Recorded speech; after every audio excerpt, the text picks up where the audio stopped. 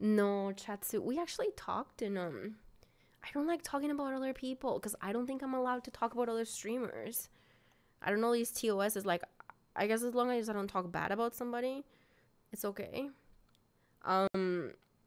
No, we actually hung out and we chatted and he apologized for coming at my face and nearly hitting me. So I appreciated him apologizing for that because that was, yeah. And I think he's the kind of person that I want to have on my side because you never know, you know?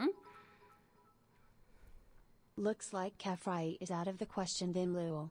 Dream is small but he's into younger girls. Don't worry, Felix will stretch you.